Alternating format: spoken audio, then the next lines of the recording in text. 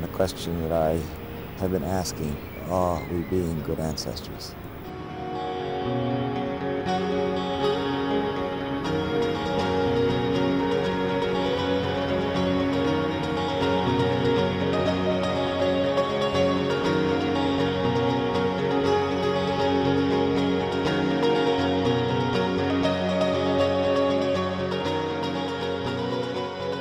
It's a cliche that most people don't think about the future.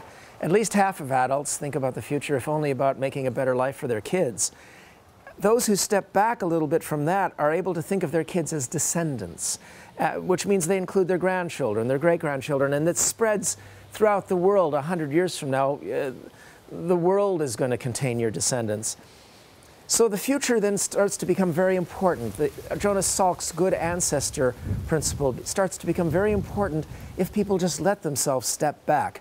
And the purpose of this gathering, this meeting, is to step a couple of steps back and try to encompass what it would take, what are our strengths, and what are the problems that Jonas Salk raised and that we're still grappling with, even more. Dr. Jonas Salk, who my generation and my parents and my children's will surely always revere as the brilliant medical scientist whose pioneering research effectively eradicated infantile paralysis as the literal scourge of this nation.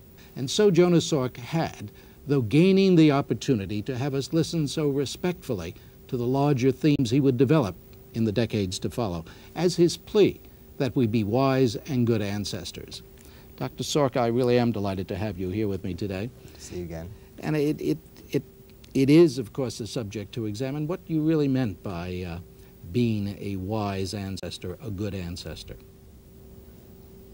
Well, I'm sure that just as we look back into the past to those who've preceded us, we recognize that some of those who've gone before have been wiser than others.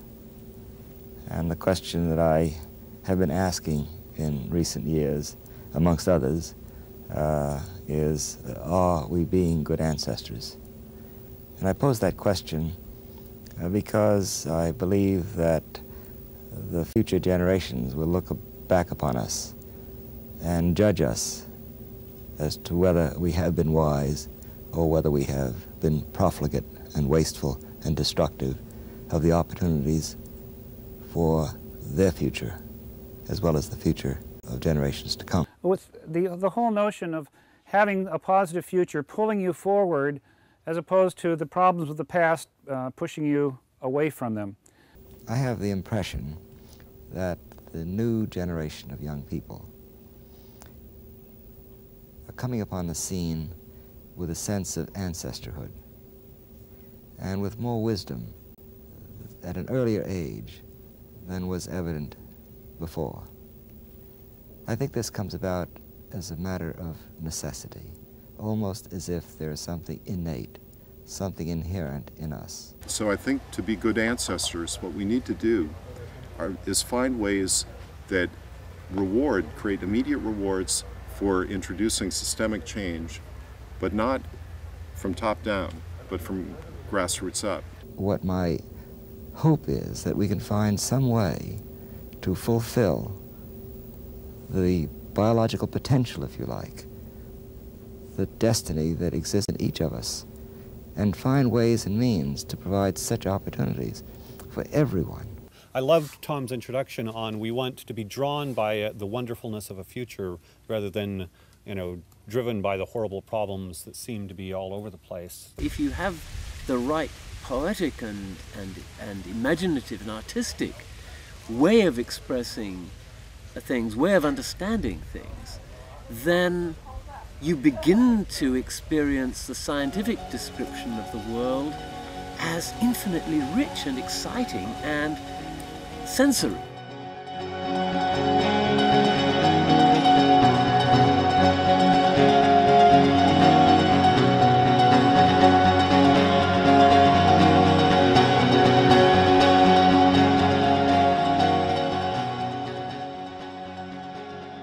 At the moment, there are about 4.7, 4.8 billion people on the face of the Earth, and someday there'll be 10 or 11 billion people on the face of the Earth. Each one is not out there hunting and gathering.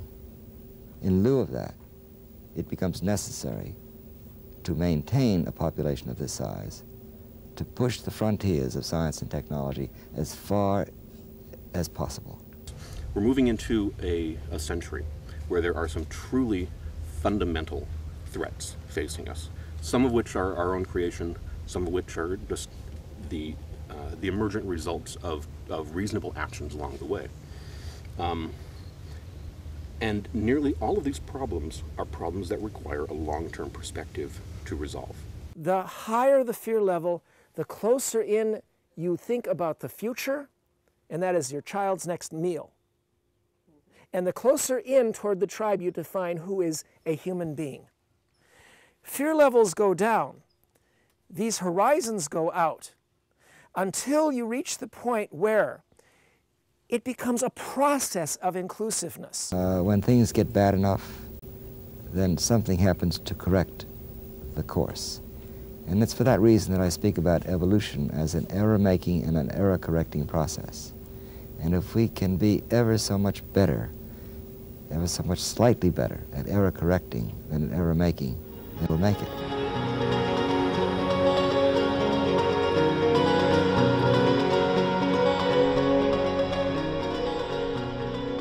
We are the product of the process of evolution, and in a sense we have become the process itself. Our human potential is best evoked by an environment which brings forth the best in us.